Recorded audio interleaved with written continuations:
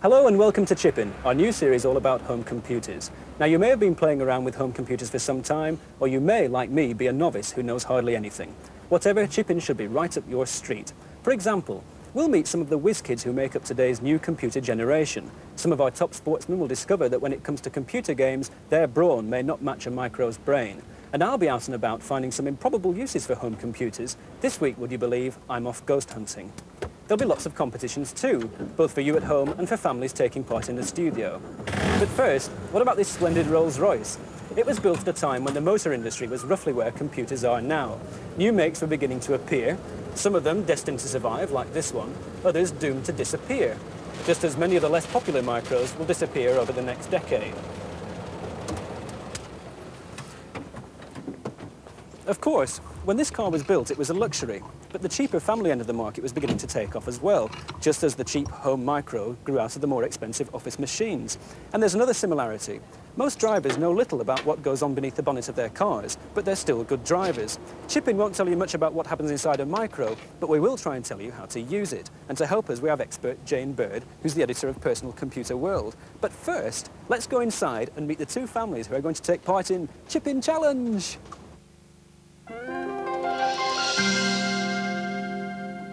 Well, here in the Liverpool studio to take part in Chip In Challenge, in which families lock antlers playing computer games, are the Singfield family, Jennifer and Alan and their parents, they're from Rainford, and the Kays, Darryl and Mervyn and their parents from Bury. Now we're going to kick off with the first game, which pits Alan Singfield against Darryl Kay. They'll be playing our very own version of the game Xenon Raid. Here you can see the Granada logo man defending Liverpool from space liver birds, which shriek out of the sky above the liver building to wreak havoc and destruction. So it's fingers on joysticks and buttons. May the force be with you both. You've 1 minute from...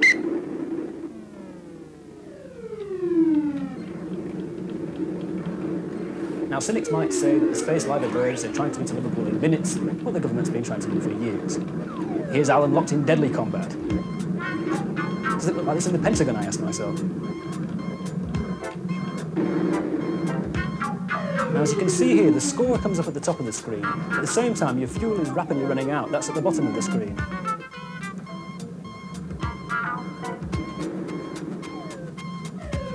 Darryl's face is a mask of concentration. He's Berry's answer to Luke Skywalker. Some of the liver birds appear to be dropping things, and it's rather worrying. You think what a pigeon can do. Alan fighting them off with great resolution.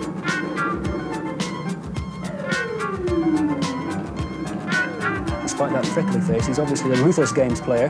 Now we're running out of time. Darryl appears to be in the lead, and that's it. And I can confidently say, looking at the respective scores, that Darryl Kay is the winner.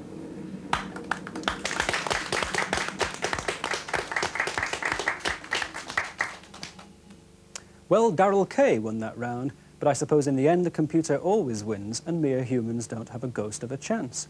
And speaking of ghosts...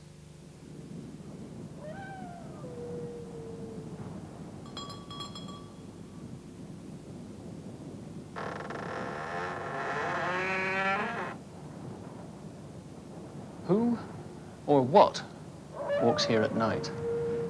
Is the sobbing that's sometimes heard that of an unhappy ghost, a woman in white?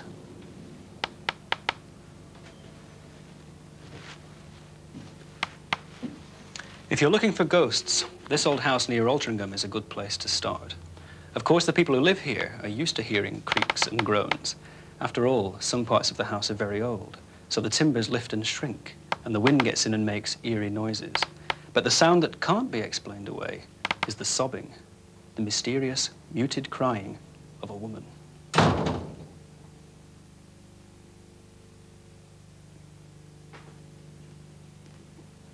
Hello, I hope I didn't startle you. Yes, you did a wee bit there, Tony, actually. I was getting carried away.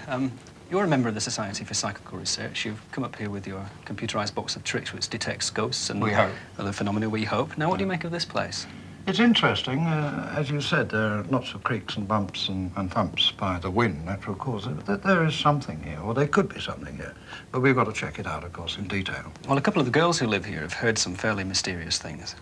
It's just like noises in the night, and it sounds like a woman wailing and sobbing or crying.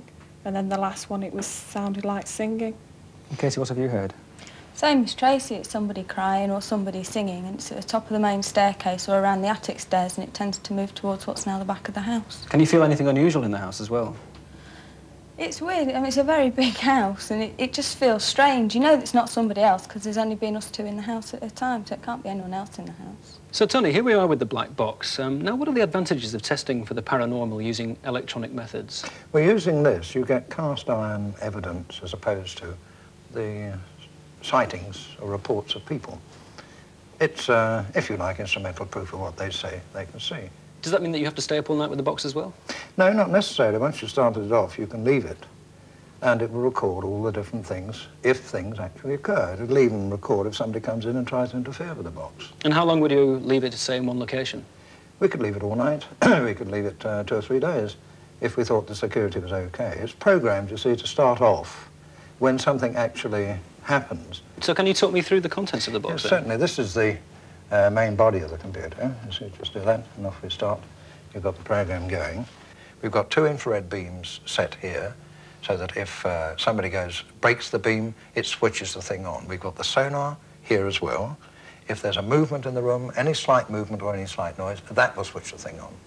But if something moves in the building, or anybody walks past or touches something, that will set the program going.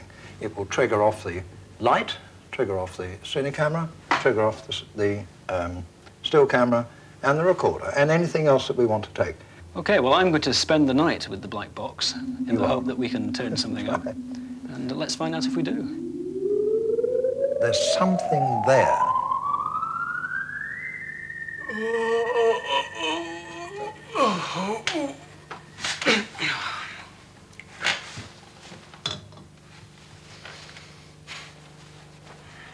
In most poltergeist cases, you get a flat trajectory, for instance. You don't get something just dropping off.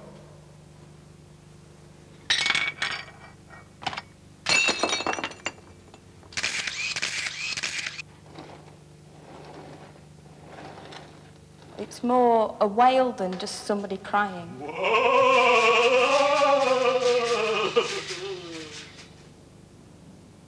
Don't panic. That was only me mucking about. But at least the black box performed perfectly. I don't think there's anything spooky in there.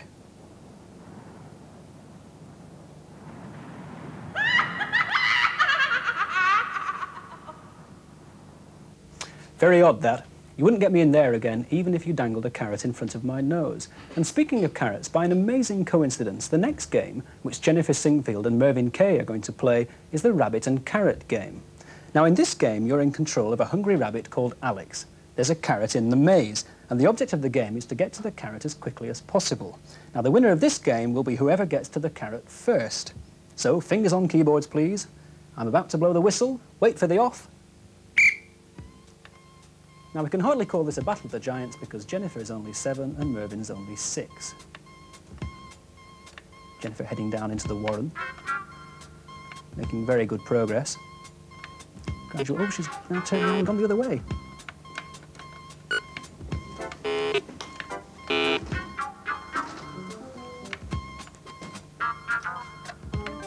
Meanwhile, Mervyn, he seems to be heading in the right direction. He had a momentary... He's bumped into the wall there. Bonk. Oof.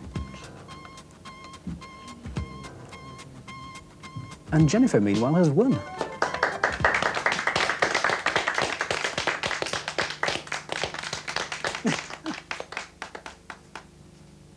Well, Jane and I are joined now by Mrs. Jan Turner and her daughter Abigail. They're thinking of buying their first computer, and they wrote to Chip in for some advice. Now, Abigail, your mum's going to buy you a computer soon. What are you going to do with it? I don't know, because I've never had a computer before. Right, you've never had one, but you're going to buy her one soon. Why? Well, apart from games and educational, for homework and for the whole family in general. So you want it to be sort of fun and an educational instrument as well. So Jane, what would you advise? Well, I'd first of all advise you to buy a machine which can really grow with you, so that as your skills and requirements increase, so can the computer do more things. So look for lots of expandability, as you can see in these expansion slots on the back of this computer. If you're going to play lots of games, you'll want a really clear, crisp display on screen, so look for good definition that you can see there. And if you're going to use word processing and use a keyboard a lot, then you want a good standard size keyboard with nice bouncy keys.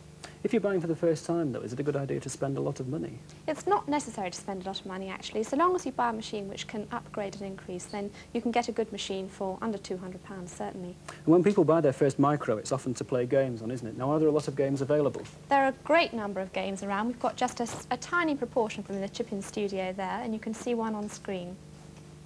Now, do you think you'd like to play games like that? Yes. You would. Have you played any at all yet? Yes, I've played one. What was that like? There's a butterfly killing weeds in it to kill the slugs. Oh, well, that sounds fun. Anyway, let's move on. Yes, well, one thing you'll find if you play games a lot is that you might want to start writing games yourself. And if you do that, you'll have to learn a computer language. Now, the most common computer language for home machines is BASIC, and I've got some BASIC on screen here. It says load Jane. Jane's a little program I've written which tells me what files I've got on disk. So if I type return here, I'm going to load my program into the computer's memory. Now what I want to do is run it so that I can see a complete list of my files on the screen. So I'll tell it to do it.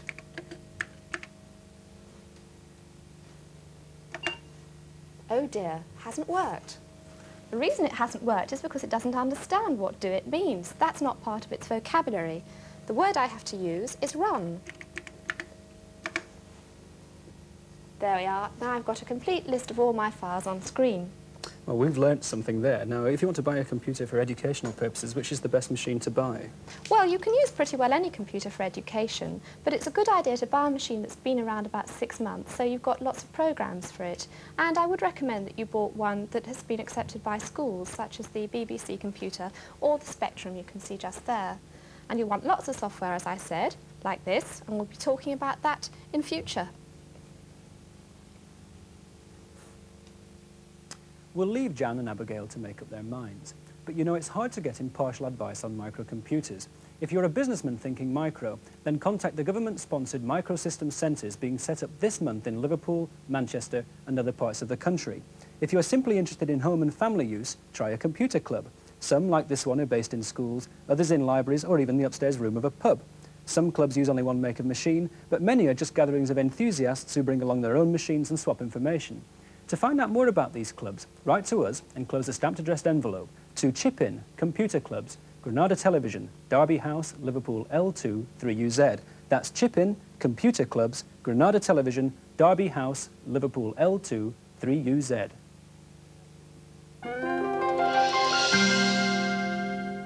Right, now it's back to Chip-In Challenge, and it's the adults' turn. Sid Singfield will be taking on June Kay, and they're playing a game called Firebird. Firebird is a prehistoric flying monster who seems to have little regard for modern architecture. Here he is setting another block of flats on fire. You're the fireman battling the towering inferno. You've also got to try and save the occupants by getting them onto your ladder and taking them to the top of the building where they'll be picked up by a helicopter, which also replaces some of the burnt-out flats. Does it make sense? Well, not really. But anyway, you've got 1 minute from now. Now, I find this game pretty hard to understand, but I'll try my best to illuminate what's going on. Now, here's June. Now, she's got to get the occupant of the flat onto the helicopter. There he goes, taken away presumably to hospital. Sid, meanwhile, playing the Paul Newman role, urged on by his family, has picked somebody up and there he goes. Now, June, she's doing well too. Look at the scoreboards, I see that she's marginally in the lead. Sid's smiling. I don't think he realises the gravity of the situation. The fireman can also use a hose, but we're not bothering with that because it looks rather rude. Sid takes somebody else away, a relieved occupant of one of the burnt-out flats. We're running out of time. I'm afraid I'm going to have to call a halt to the proceedings any moment now. There goes the whistle. Good heavens, it's a tie.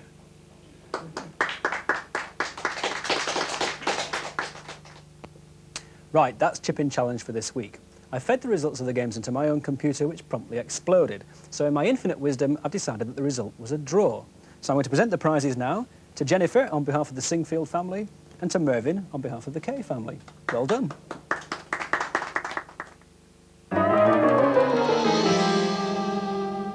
Right, with me now is Matthew Finlayson. He's 11.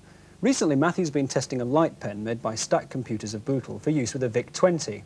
Now he's going to tell me what he thinks about it. So Matthew, first of all, how does the light pen work? Well, the computer throws a dot across the screen to scan what's on it. And so when you touch the light pen on it and press the button, the computer picks up the light from the light pen and knows where the light pen is. Mm-hmm. So this can be in a program so that when you touch a certain place, something happens. Okay, doke. Now, first of all, what have you been up to with the light pen?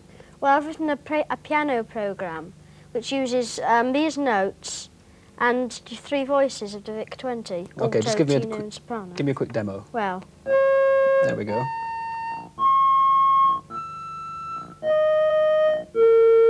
Like that. And can you compose on that now, then? Well, notes on the VIC-20 are a bit out, because so... Yes, it sounds like my singing in the bath there. Now, what kind of things are you going to do with it next? Well, I thought that you could have a maze on it, where you guide a man through it using the light pen. Or have a menu at the top full of letters, and picking out letters to write a name or a sentence. Mm-hmm. And last, but certainly not least, do you think it's good value for money? Yes, I think so. You'd buy one yourself? Yeah. You'll have to save up then, won't you? Okay, thanks very much, Matthew.